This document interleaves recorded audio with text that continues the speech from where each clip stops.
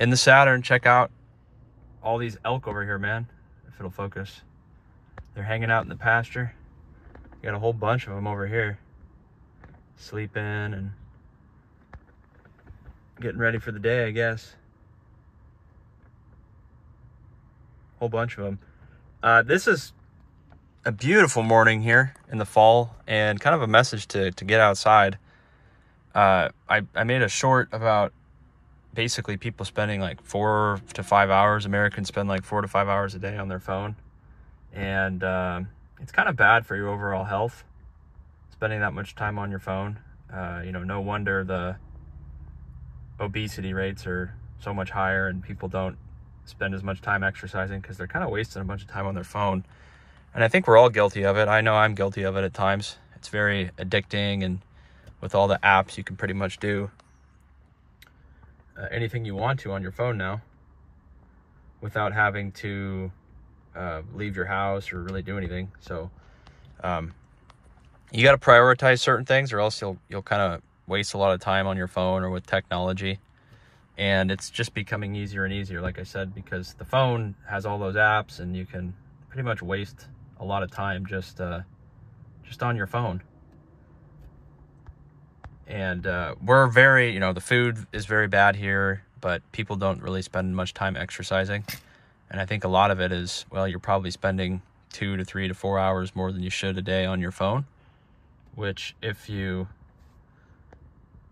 just started to cut back on your phone usage and maybe spend an hour a day exercising and maybe another hour a day, I don't know, reading a book or learning something or just going for a walk, that might be better time spent than on your phone.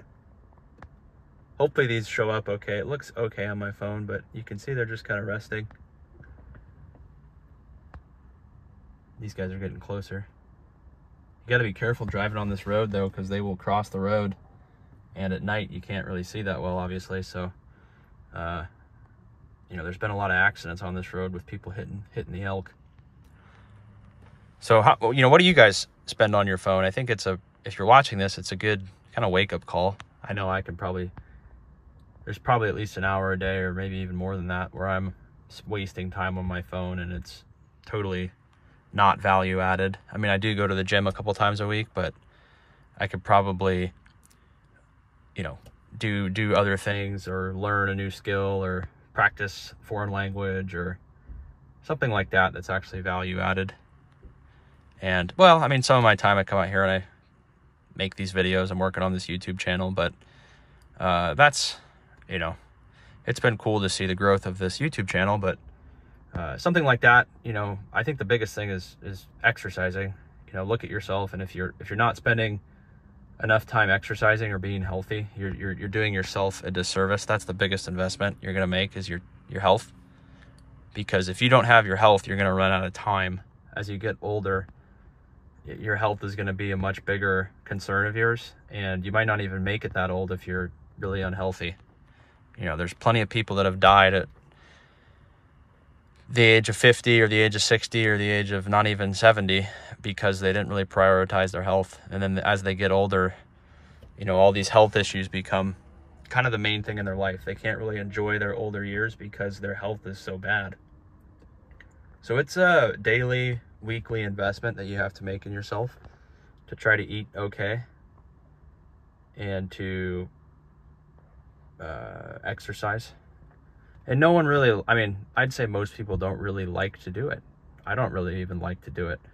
Running is really good for me, although I haven't ran in a while because it just, my whole body is sore after and I need to stretch more. But those are just excuses, right? I need to be doing that stuff.